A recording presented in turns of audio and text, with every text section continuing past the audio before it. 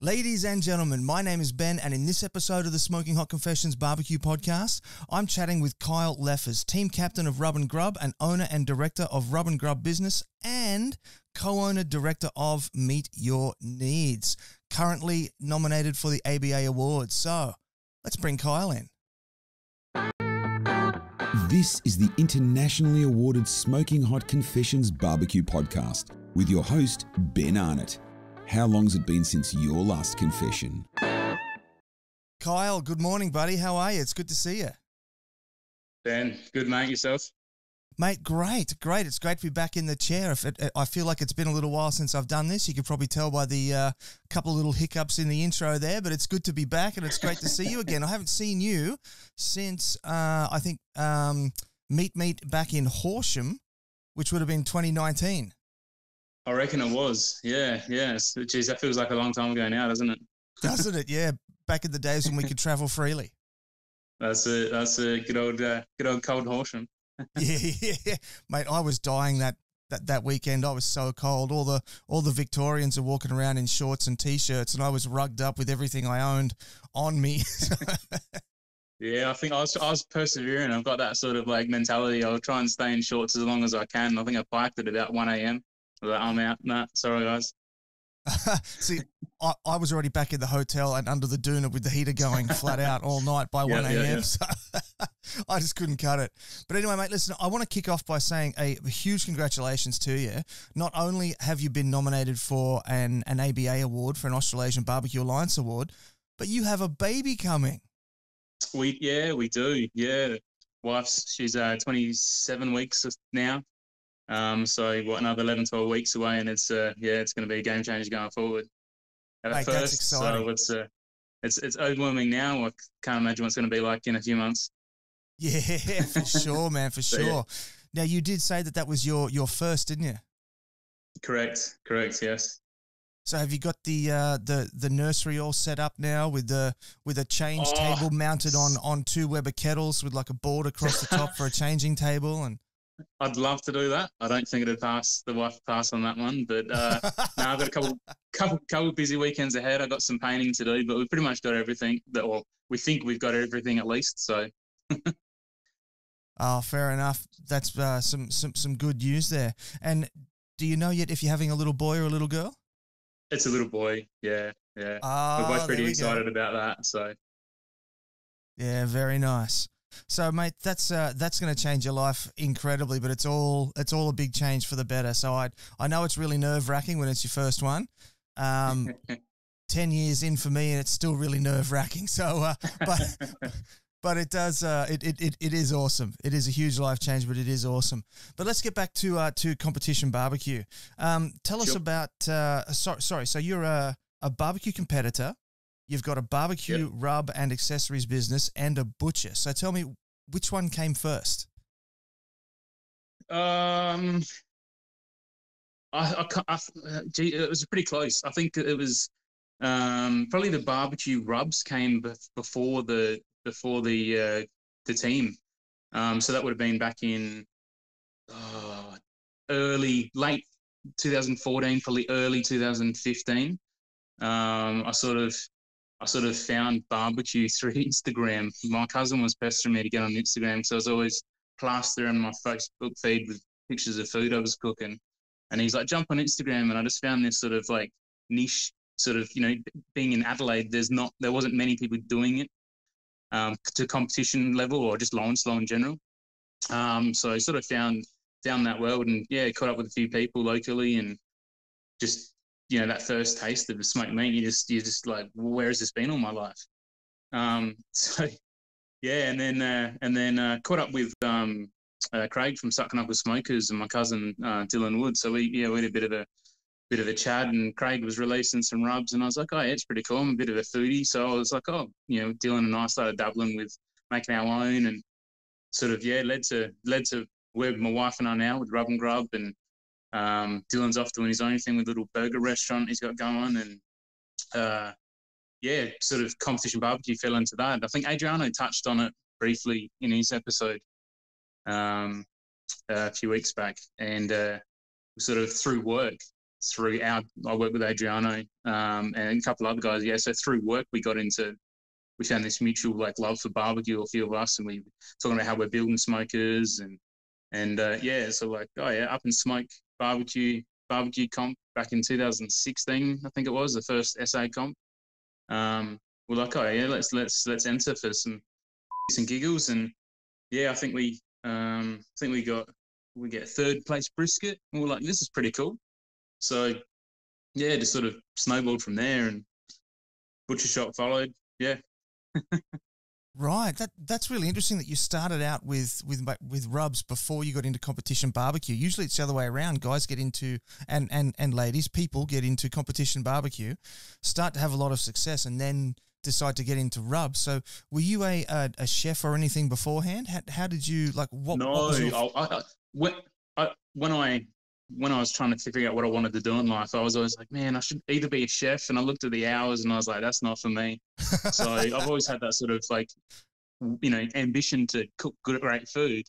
But don't have a chef background. Just love food. And I can probably see from me that I love food. But yeah, it's good fun. No doubt about that at all, man. So what was the process like going through that rub development phase without a background as a chef or in competition barbecue? I mean, you were really starting at ground level then. Yeah, there wasn't much happening in Australia at that point. There's only really a few of us pushing barbecue rubs, or even, a couple of guys starting getting the sauces back then. It was more sort of just like buy some ingredients from our local wholesalers and mix a bunch of stuff together and, just doing little test cooks. We used to always start out cooking stuff on chicken wings, grilling easy, get a little bit of heat in there. It's got a little bit of fat that carries the flavors across. And so then handing them out to our mates. We literally started from like those little snack size salad container sort of packaging to hand out to our mates to get some feedback. And then went to stand-up pouches, which we're glad we don't do anymore because they were a bit of a hassle to, get all nice and get ready for retail. And then, yeah, going from there, it just grew, as the more we sold, we just kept pumping the money back straight into the business. Like wife and I got full-time jobs as well as Rub and Grub and then butcher shop on the side. So it was always just like focusing on, if it was our bread and butter, it'd probably be a little different. But we had that time to sort of just keep funneling it up, our profits and our time when we had it back into the business to help it grow. So it's been a slow process, but it's good fun. And yeah, where we are today, we're pretty chuffed. So. Absolutely. Yeah. Now we're going to talk a little bit more about the business side of things in the second segment. So at what point in that run, you mentioned the 2016 Up in Smoke Barbecue Festival. Tell us about that experience as a first-time competitor. Oh, geez, the first thing that comes to mind is how wet it was. It was crazy. It was like torrential rains. I think it was by midnight, there was maybe a metre by metre square patch. There was the only dry patch under your gazebo. It was hectic, but heaps of fun. Heaps and heaps of fun. So it was meeting you, like obviously met a whole bunch of people. It was sort of first place where you come across all these like-minded people that share that love for cooking low and slow barbecue. You have that same passion as you. And it was, I stayed up all night as you do. You've got your trailer packed with everything plus 8 kitchen sinks for your first comp. It was, you realise why the hell do I need all this stuff? And yeah, exhausted. A couple of days off of work afterwards to recover, and you learn pretty quick to not get too drunk at barbecue comps. So that's for sure. Just because you lose track and it's all about scheduling, right? So you want to keep on track of that stuff. But, yeah, some of us have to learn that lesson more than once, I'm afraid. Yeah, that's it. Speaking from experience, I've had 2 comps where I've barely been able to prepare the food the next day. It was pretty rough. So did you were you born into barbecue? Like, was your family into barbecue? Yeah. So we were, and we were in a way. So my father, I think my first recollection of him cooking barbecue would have been like I've got a younger brother, but it was before he was born. I was probably about 8 or 9 years old, and we were on going on a family Easter trip. So it was my mum, my dad, and I in my grandfather's old, like, bright orange Volkswagen combi camper. We're going down to yeah, I wish we still had it. We were going down to Mount Gambier, and my dog, I had a little bull terrier cross, which is my dog. And I remember him. He had a gas go anywhere barbecue, my dad, and he's cooking sort of out the front of the combi, not tires on the front of it. So it's, yeah, and he I think he must have been cooking some lamb chops or something, but he lifted the lid, and the barbecue's on the ground, and these flames are like flaring up about 3 meters high in the air, because obviously I hadn't cleaned it. It was, halfway through like a 2-week trip, and that was sort of like my first, like, whoa, as a young kid, fire, barbecue, food, like, I can't get any camping. I can't get any better than this. So from there, it sort of, just progressed, and cooking sort of your standard Aussie stuff, like your sausages and your snags and your rissoles and your patties and whatnot. But then, getting into more roasts, and it's where we are today. Yeah. Now you mentioned before the orange combi camper and that you wish you still had it. Have you seen the prices that those things are bringing in at the moment? Crazy. It is outrageous. It 50, is. 60, it is. $70,000, $80,000. Yeah, I think my who'd it go to? It went to like a family friend of mine and my aunties. He ended up writing it off. Like, so we're a bit devo, but that's quite a while ago now. So yeah. But still. I thought that you were going to tell me that your father set fire to the tyre that was mounted on the front of the combi there. I was surprised he didn't. Yeah. Now, it's actually funny that you mentioned that. A couple of years ago, because I made a family calendar for my parents, and I went through all the old photo albums. I digitized a bunch of photos, and there's a photo of us on a family holiday as well. When I'm the oldest, so I was a baby still, and my mum's holding me, and we're sitting with my father's parents because they were caravanners as well. Caravanning was always our family holiday. And there's a photo of my dad wearing like 1970s short footy shorts and a t-shirt, and he's lifted the lid off this Weber, and whatever he's cooking, there's about 2 feet of flame just coming up off the top of the kettle there. So I think that must have been like a staple for family holidays in the 70s and 80s. That's it. Yeah. Yeah. So you mentioned before that you and your cousin Dylan build smokers. Tell us a bit about that. What sort of things are you into? We didn't really build smokers. It was sort of when we were getting into, or I was getting into doing barbecue, just seeing it through Instagram and, like, watching YouTube videos and stuff. And I had an old, it was a gas smoker, but it was an old, I built an old smoker it was like an old clothes dryer, probably like a mid-70s clothes dryer, it looked like a steel locker with an old heating element in the bottom of it, and you'd hang your clothes in it. And I was, wow, for years and years and years, my dad's like, one day him saying, I'm going to turn this into a smoker. Never happened. So I went around there, grabbed the smoker, dropped it off at a B Blasters, and got it all, painted it all up, welded up some, wire mesh expanded racks, chucked them in there, and what was it? Little butane stove out of a caravan, put that in there, little pan with some wood chips. So pre-charcoal, obviously, with the cooks, but did its job. I've still got it. It's more of a storage cupboard for accessories now, but it's still there. I guaranteed it'd still fire up. So that's fantastic. What was the best thing that you cooked in it? Oh, I cooked a whole bunch of stuff. I don't think I ever cooked like a full-size brisket or anything in there. But I remember doing this, like, it was almost like a bacon fatty, a fatty but wrapped in bacon, but it was like stuffed with the mix was like chopped like pepperoni, so it was sort of like a pepperoni pizza cheese stuffed fatty that I smoked up, and it was bloody delicious. I'll bet it was, man. I love. It's going to sound funny, but I do love smoking a fatty. So, so good. Okay, now we've talked about the first competition experience, and a lot of us have funny stories to share. Have you got a particularly funny barbecue competition story you could share with us? Oh, geez. there's so many things that happen on barbecue comps. What was it? I think it was at Meat actually. I reckon it was 2019. We're handing stuff up, and we're all like, sweet, we're pretty chuffed. I think we just ended up in a pork category up. Might have been a first open pork category, I believe. And I was like, all right, let's, we're for whatever, I can't remember what we had, but we're all like, all right, we're going to do some pork belly burn ends. We're all sitting back going, all right, one or two more categories to hand up afterwards. And I look down, and I'm like, there's a bowl of pork belly burn ends over there. And looking at the guys, and they're like, yeah, we're supposed to hand those up. And I was like, oh, shit.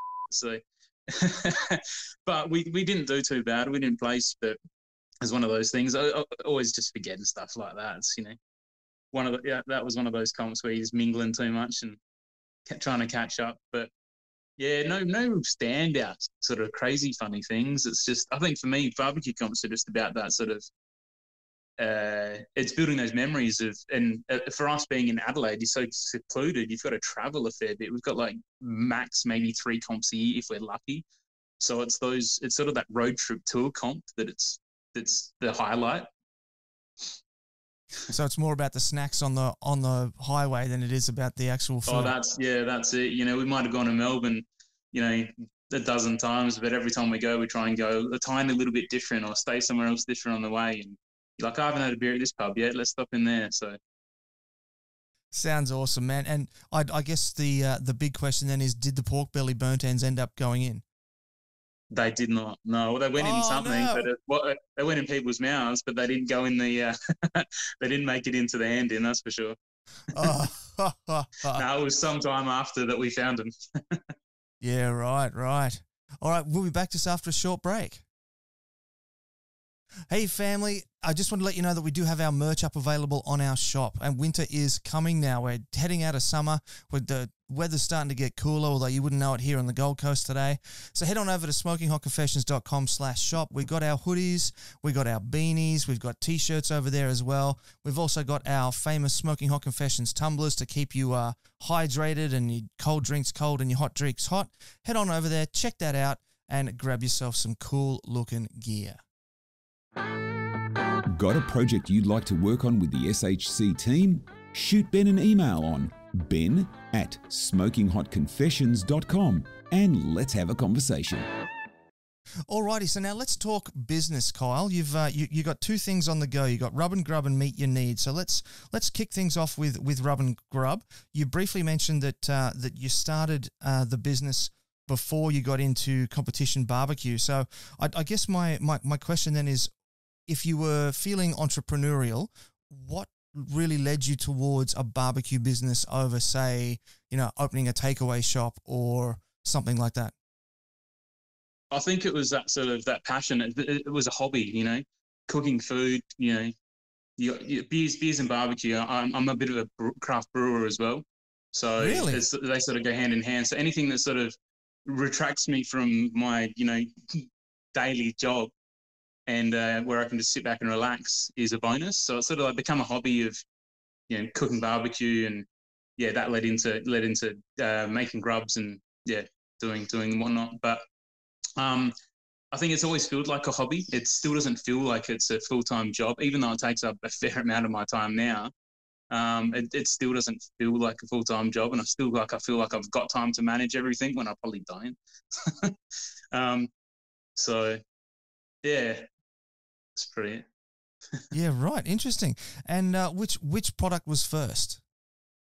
I think we had 3 seasonings in the range. It would have been Glam Your Lamb, so you should traditional sort of Aussie lamb seasoning, rosemary, mint, bit of lemon and pepper in there to give it a bit of a citrusy hit.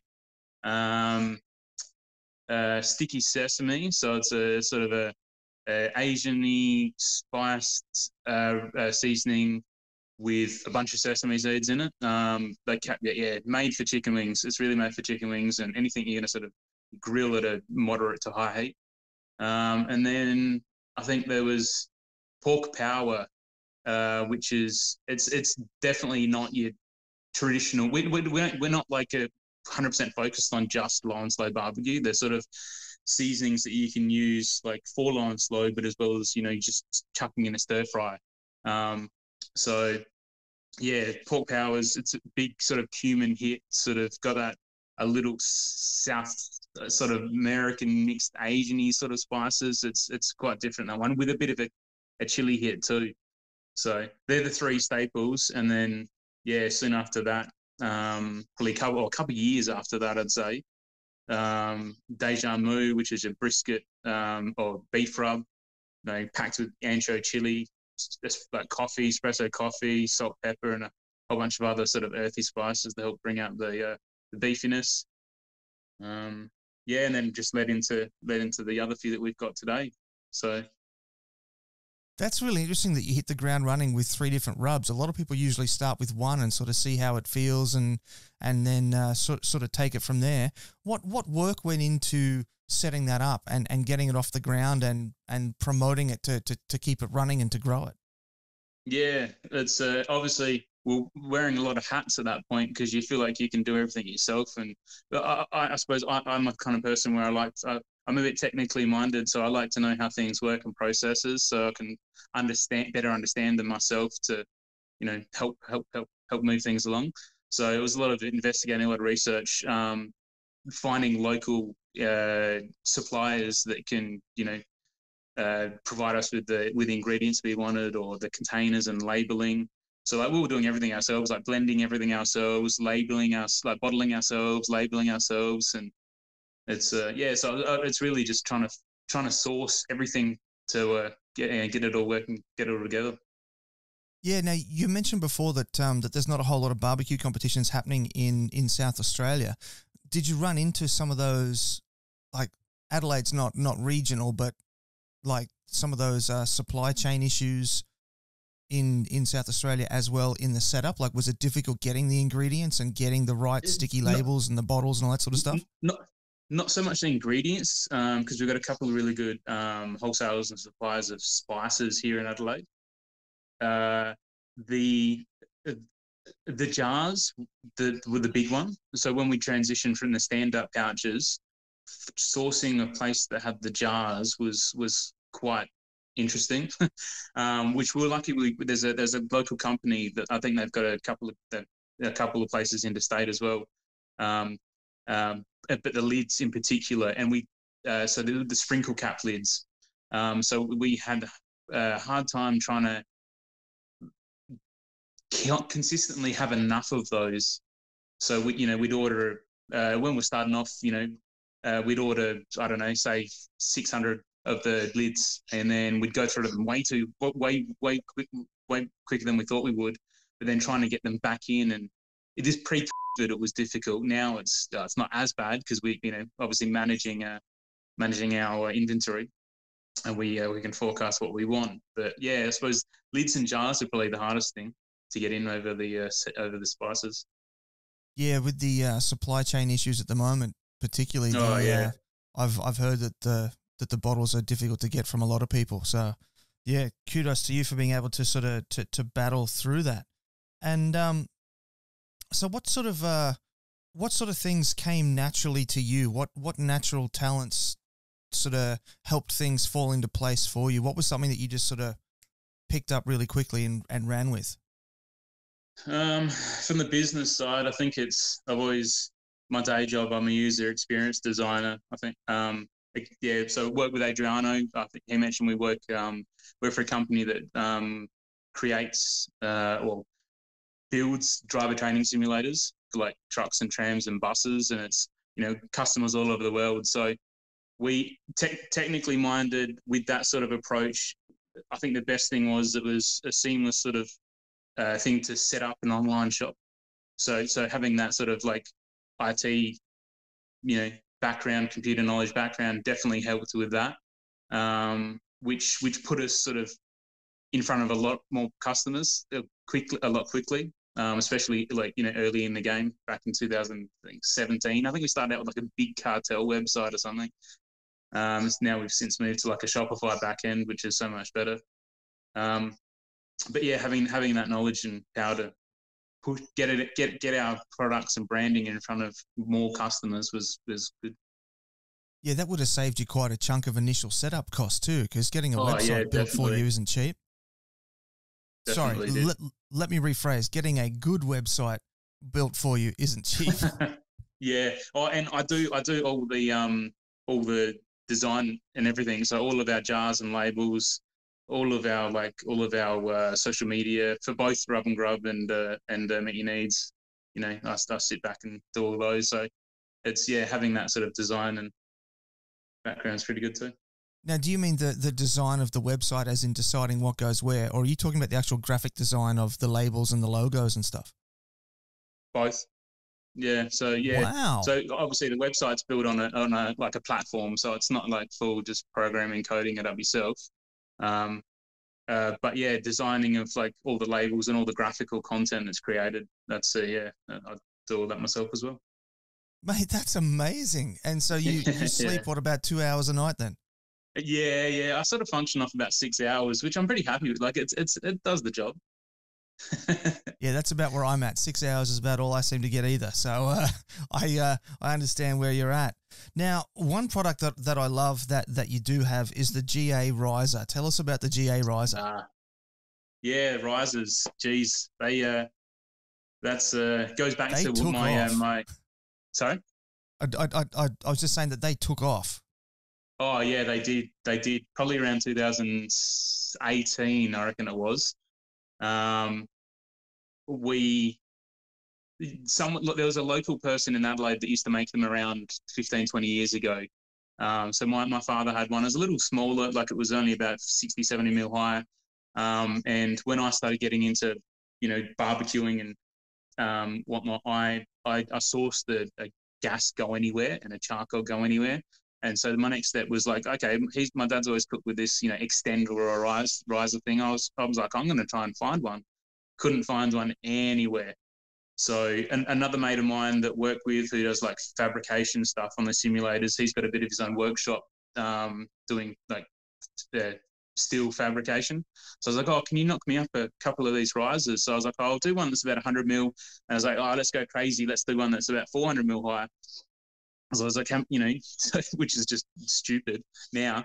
But so I had these two and I started cooking with them and, putting them on the socials like Insta and Facebook, and people are like, oh, what's that? Where'd you get that from? Like, and it started out as literally just a ring, like no brackets, nothing. It was just so you could sort of elevate and get that extra space so I could do like a ribeye roast or something. Had nothing to do with chucking rotisseries on it. So yeah, we I think we started taking pre-orders. It wasn't even on our website at that point. It was just through the like South Aussie Barbecue Facebook page, and started taking like pre-orders through those. And geez, I think it's we must have either hit 1,000 sales on just risers now or more. I still can't believe people are buying them. It's like, seriously, does everyone not have one yet? Because that's what it feels like. So yeah. And then the boom of the GA, like that's just sort of 2009, 18, 19. Yeah, the Weber Go Anywhere. Favorite little barbecue. It's, everyone who's got a kettle like knows about a GA or has one or many, or is, got a full set of color ones. It's just a whole nother little community. I love it. So yeah, I was going to come to that community actually, because it feels like you and your riser kind of kicked off that Weber GA trend here in Australia. I feel like because I had honestly never heard of the Weber Go Anywhere until I started seeing your pictures pop up, and then it was just like they were everywhere. The Weber GAs were everywhere, and there's massive Facebook groups now all dedicated to the Weber Go Anywhere, and I feel like that sort of stems from your Weber GA riser. How do you feel about that? Oh, I'd like to say I definitely had a part in it. I don't want to gloat and go, yeah, it's all me. Like, I think it was just that sort of love of, for me, it's like, it goes back to that flames in front of the combi. That's like, if I can hold on to that feeling but see it through other people cooking on a GA with a riser, like, it's just like, whoa, this is awesome.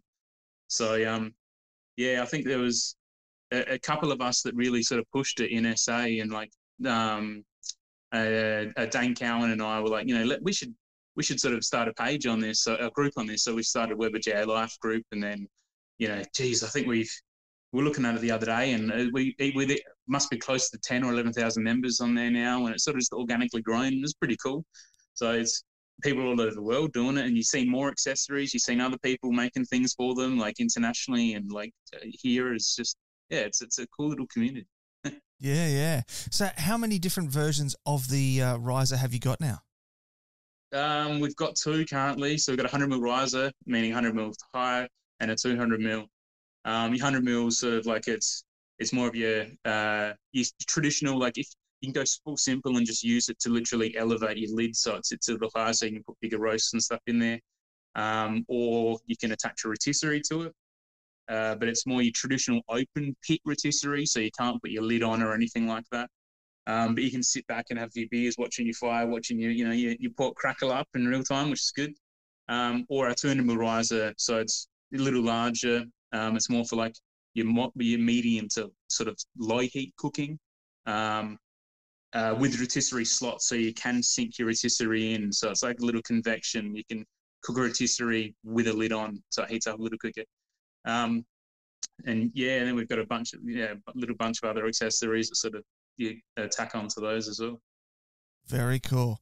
Now, I saw a picture recently somewhere. I'm pretty sure it was one of your pictures. It looked like a Perilla attachment for a Weber Go Anywhere. Yeah. Was that you? Yeah, that's ours. Yeah.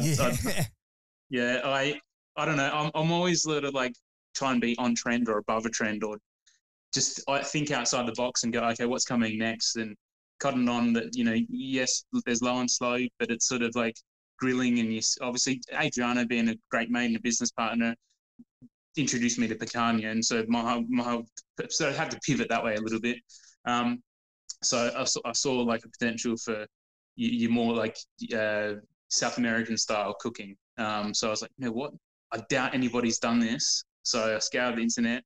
It's like, nah, can't see any sort of attachment for a GA like this. Let's do it. Let's be the first. So yeah, between myself and my mate Ash, who fabricates all our gear, we designed this little Santa Maria, complete 304 stainless. And yeah, it's a nifty little kit. We sat on it for a little bit, going, no one's going to pay like the cost for this, because it's it's more than the GA, but we sold a bunch. So, and it's bloody awesome. It's a good little bit of kit. They do look like a very fun bit of gear, yeah. So are you able to give us any kind of scoops on any upcoming variations or new products, or what's in the pipeline over at Rub and Grub? There's nothing set in stone. My problem is I always think about these things, but I don't focus on one. So there's a few little bits and pieces coming. We're probably gonna with our risers, we're probably gonna enhance them a little bit, I'd say. So just modernize them a little bit. There's probably a few more seasonings coming out soon, or in the works, but not so much like crazy, like out there accessories yet. But yeah, well, always thinking about it. Actually, it's sort of barbecue-ish, but I just behind me, I haven't opened it yet, but I got a Gosney Rock Box pizza oven the other day. So who knows? There may be accessories coming out for them just yet. Oh, okay. Interesting. I thought that you were going to tell me that you're going to try and draw inspiration from that to turn the GA into a pizza oven, and I was just trying to picture that in my mind. Yeah, no, we have played around with that, and it's interesting. You can cook a really good pizza on a GA. It's just it's just about getting all that sort of getting the lid insulated right and getting it so you can get that heat. Interesting. Very exciting. All right, so let's move on now then to Meet Your Needs. And as I said at the top of the show, you've been nominated for an Australasian Barbecue Alliance Award for Meet Your Needs. So, man, first of all, congratulations, and tell us what it means to you to be nominated for that award. Oh, it's crazy. Like I to be honest, I didn't realise we'd been nominated until like a couple of days later. Someone, I think Kane, so he's the other co-owner of Meet Your Needs. He's like, how come you haven't posted this yet? And I'm like, what are you talking about? He goes, we were nominated. I was like, oh, wow, that's awesome. It's for us, I think Kane's had a big back, he's a butcher, so he's been in the game for a long time. Adriano and myself aren't butchers, but we bring that sort of barbecue expertise and whatnot to the business. But Meet Your Needs is, I think is it 2 years in like a couple of weeks we've had the business. So for us to get nominated as like, one of the best butchers in the country for Lancelot, it's pretty good. It's a really good feeling. It is a big achievement after such a short period of time. Yeah. Yeah. So let's go back then to 2020, because I was, from my research online, it looked like you kicked that off in about January 2020. Yes, yeah. Which was right before everything went crazy. So tell us about that startup story. Yeah, so just a bit of a background. Rub and Grub barbecue team. Kane, manager, other owner of the butcher shop. His previous workplace was our sponsor, our meat sponsor. So for a few years, so we become really good friends with Kane through that. And going from there, we're like, well, we you have a barbecue, you have a few drinks. So, one day it'd be pretty cool. But the three of us, imagine us owning business. We could do some cool stuff. And that opportunity happened. Like the business Kane was working for, closed up shop. There was a couple of shops up for sale in Adelaide. One of them being the one we purchased, where we are. So I reckon that process started. It was probably around late November, early December 2019. We literally come up. We're like, we're going to do this over some beers, sitting on the esplanade of the pub. We're like, oh, okay, who can bring what to the business, and then it sort of just happened from there. Got everything in place and bought the shop and got all the branding. Come up with the name. Got all the branding sorted, and opened up shop. And then a week later, hit. It was a bit daunting. We were just like, oh crap, this isn't going to be good. But it was. It actually turned out really good. Obviously, the supermarkets ran out of meat pretty quick. So the next, most people that would shop at a supermarket wouldn't really go to a butcher for a lot of meat, but they had to. So for cash flow, like just your standard chicken and chicken breast fillets and mince, we sold a lot of that, and that helped us get to where we are a lot quicker. So enabled us to buy more plant, more machinery. So obviously make our processes a lot smoother and quicker. So it was good. It's scary, daunting. It turned out for the better. That's really interesting, because it's I talk to a lot of people in the barbecue industry, and this period of time has been really tough for a lot of people. So it's curious to hear that actually sort of helped you start this new business. Have you had any sort of supply chain issues? We've seen meat shortages in all sorts of different shops, and massive price fluctuations from the suppliers, all that sort of stuff. What sort of challenges have you faced in the last 2 years? Yeah, the price fluctuations. You got your lamb and your pork keeps changing around, and supply hasn't been too bad. We have had some parts where we just couldn't get pork ribs. And that was a bit of a pain, because every second customer that comes in wants to buy 3 racks of baby backs, and you're just like, sorry, don't have them. It's you sound like a broken record after a little while.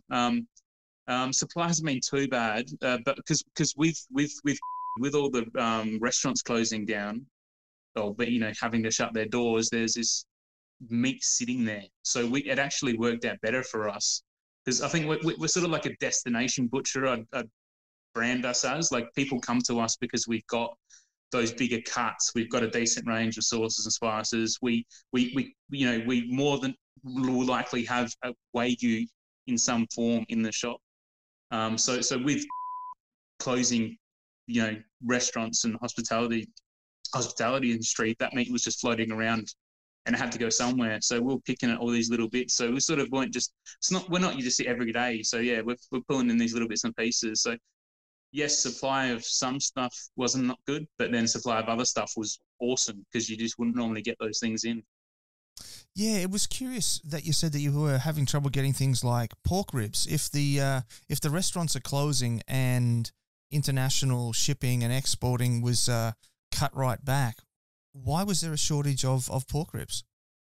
Oh, no idea. I think it was more around the higher seasons of stuff. Like around holidays. So it's probably just more people buying that bulk, or actually, I think the recent reason we couldn't get it was mainly because of staff shortages, because of so people can't. There's not as many truck drivers, not as many people transporting them, not as many people slaughtering. So that definitely played a big part. Okay, and is that still playing out for you now? Not so much. No, it's not so much now. No. Oh, okay. Yeah, because I know that's been the reason that a lot of supermarkets have said that they've been running out of stock is because of all the drivers and things. It's not that there's no product, it's that there's no one to get the product from A to B. I've got where Bruce Robb over in WA, for example, he's right into the barbecue scene now. I'm pretty sure he's a train driver as well. He shows photos of trains and all that sort of stuff. And I've seen photos from him with trains just sitting in the train yard because there's no one there to drive them from here to there. I know that can be pretty rough. Now, so you've come through this. You sort of, not to use an old cliche, but you were sort of baptism of fire type situation. You've opened your doors. A week later, it's a global pandemic. And now 2 years later, you've been nominated for a pretty prestigious national award. I mean, this is an industry award. It's popular vote and then peer reviewed. So, you've gone through 2 levels of scrutiny to be nominated for this award, which is really impressive. What do you think it is that has made Meet Your Needs so successful? I think it's a combination of things. I think it's sort of like, for us, it's social marketing is a big one, and having those cuts in there. But for us, it's always like we always say between the 3 owners, it's about the customer's experience when they walk into the shop. It's not just like a, hi, how you going? It'll be $20. See you later. It's sort of like, hey, how are you? What are you cooking this weekend? You're trying to push our knowledge onto a customer. So if they go, oh, how do I cook a brisket? It's, we know how to tell them to cook a brisket. We know we know all the locally made Australian rubs that are and sauces that are best going to go with it. So it's having that expertise and that knowledge that people feel comfortable asking us the question when they come in the shop. I think that's what is a big player in us going forward and growing. Yeah, definitely. And you've got your website background there, so you can guide them directly to how-tos and all that sort of stuff online. Yes, you could just sort of have like a little card there, almost just with a QR code, and say, see that poster on the wall over there? Just go scan that QR code, and it'll take you to the recipes. Top work, man. Top work. So it's a good fun game. I love it. Yeah. So what would it mean to you to win this ABA award? Oh, it'd be crazy. It'd be like, I think like you said, what we've done in a short amount of time, it'd just be pretty overwhelming, to be honest. But it'd mean a lot. It'd just go, look, for the foundations we've laid over the last 3 years and what we've done in the short amount of time, like this is it'd mean the world. No doubt about that at all, man. Well, listen, we're going to take a short break. For those that are joining us in the Facebook community for this live recording, now's the time to start banging those questions into Kyle, in the comments for Kyle, because after the break, we're going to be jumping into the listener lesson part of the show. Alrighty, folks. Now, I did just mention before the Smoking Hot Confessions barbecue community over on Facebook. So a big shout out to everyone who's joining us over there this morning for this live recording. And for those of you that are watching this a bit later on and you're not there yet, make sure you head on over there. It's the friendliest little corner of the internet. It's where we do all these live recordings, and it's a group of like-minded people. It's a family-friendly group, which is rare these days on the internet, let's be honest. And all we do is just hang out and talk about barbecue. It's an inclusive community. Everybody's welcome. We don't care where you're from. We don't care even what you cook on. You can cook on gas and you can still be part of the group. Okay. We love everybody. We love barbecue, and we'd love to have you there. So head on over to Facebook, Smoking Hot Confessions barbecue community, and we'd love to have you. You're listening to the internationally awarded Smoking Hot Confessions podcast with massive barbecue nerd Ben Arnott. Alrighty, Kyle, we're in the third part of the show now, and this is where we're going to, you are going to share some knowledge with our viewers and our listeners, and those of the people that are joining us live online today, they're going to start popping their questions in as well, and we'll put some of them to you as well. So I'm going to throw it over to you now. I've got my pen and paper here. I'm going to write some notes as you share some wisdom with us. Yeah, sure. I think I just want to share sort of more of the basics of barbecue. So when you're starting out, like the things that you sort of want to look for and like the equipment you want. I suppose for me, when I'm introducing, like I've done a few workshops where I'm demonstrating how to, barbecue lessons or demonstrations at various butcher shops. And it's for people like, what do I need, or how do I start getting into this? And I say the first thing is obviously barbecue, preferably like a charcoal. And I always recommend like a kettle, some sort of kettle, whether it's a Weber or another barbecue. A chimney starter is a big one. Oh, huge. And at least an instant read probe thermometer.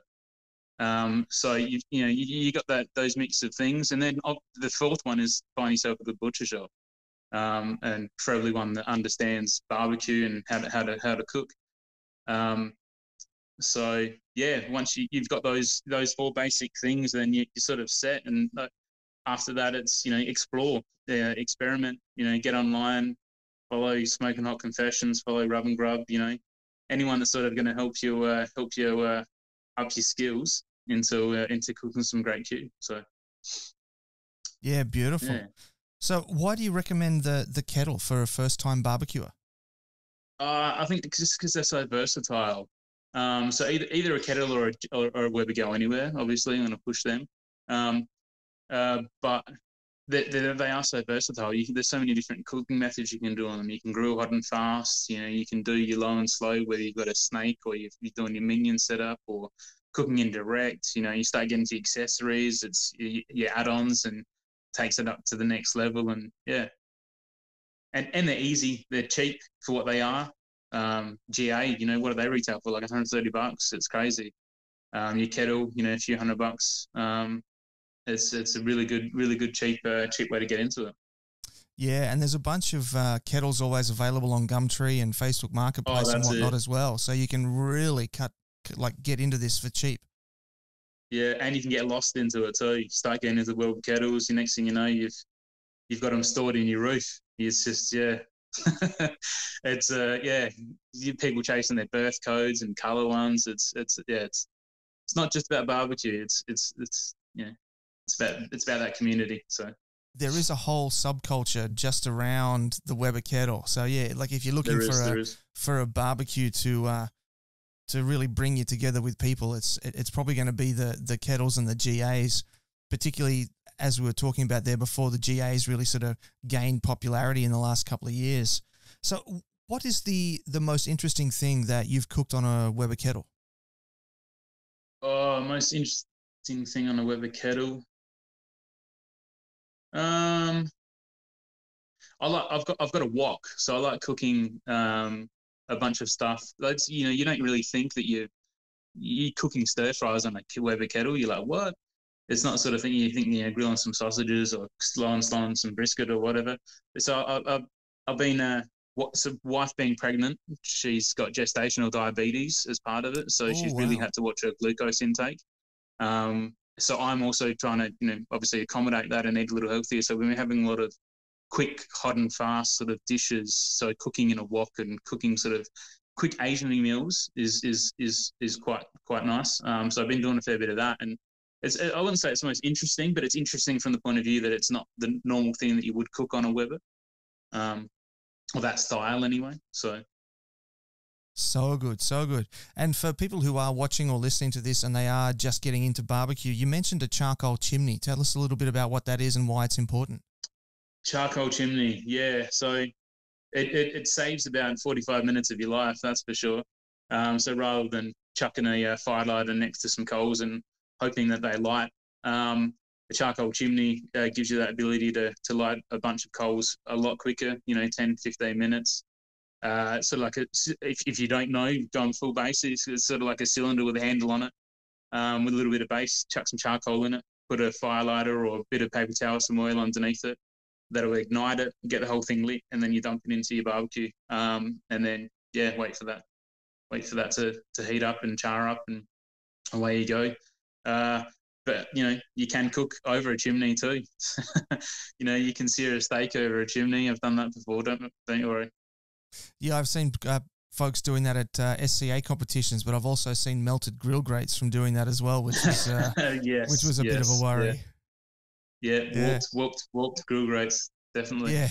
Yeah, the charcoal chimney is actually what really turned it around for me. I was about ready to give up on charcoal cooking back in the day, and then I happened to walk into a barbecue store and saw a charcoal chimney and just bought one and went, well, this is it. This is the last thing I'm doing, and if this doesn't work, I'm getting rid of this Weber kettle and I'll just go back to my gasser. And fortunately, 12 years later, here we are. And the last thing on your list there was an instant read thermometer. Tell us a bit about what that is and why that's important. Yeah, so instant read. So the thing with cooking these days is, you learn, especially with cooking low and slow barbecue. It's not about the time it takes. Well, it kind of is, but it's not. You're not going to go, all right, I'm following a recipe, cooking some beef ribs, smoke them for 2 hours. Wrap them after that. They'll be ready in another 2 hours. It's not about that. It's about using temperature as a guide as well as touch and feel of the meat. So the temperature is just another tool that aids you in getting to that point where you know that the food's ready. Which time factors into that, obviously. And the more you cook, the more the more experience and the more knowledge you're gonna have, and the more of just that gut feel. But the instant read probes, they work a treat.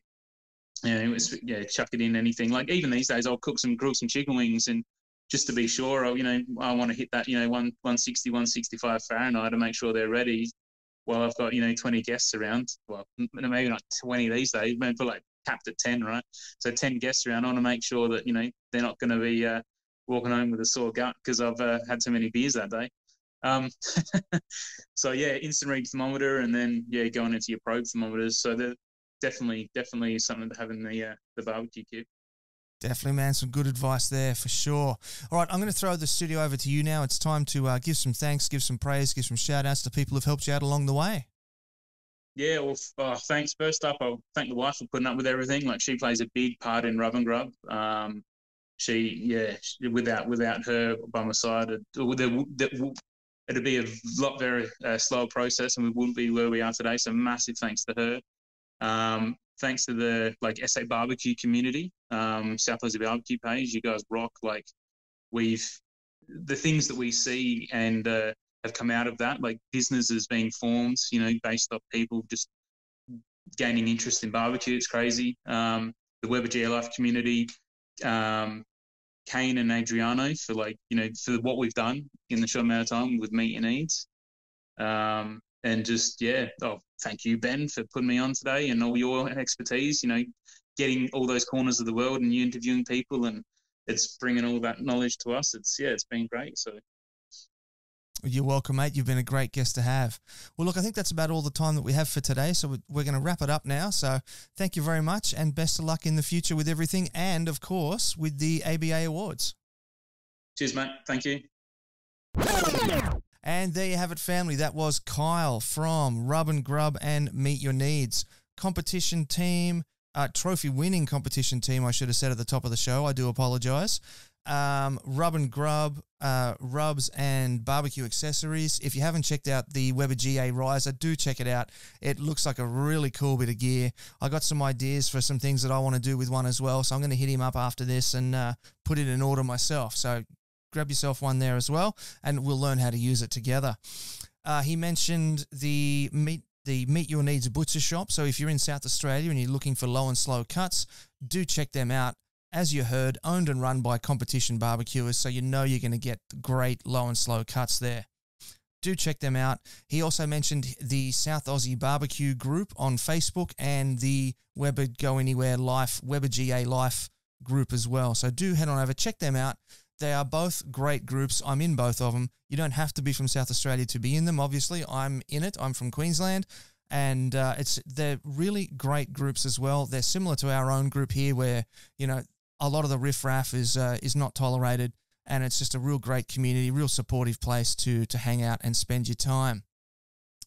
Now, before I let you go, let's do the thing. Let's do the likes. Let's do the shares. Let's do the comments. Wherever you're watching this, particularly on YouTube, make sure you subscribe so you get a notification every time we upload a new video, because we are uploading our cooking videos now exclusively on YouTube. So if you want to see us doing recipes and whatnot from our outdoor studio over here, make sure you look us up on YouTube, Smoking Hot Confessions, and subscribe to us over there.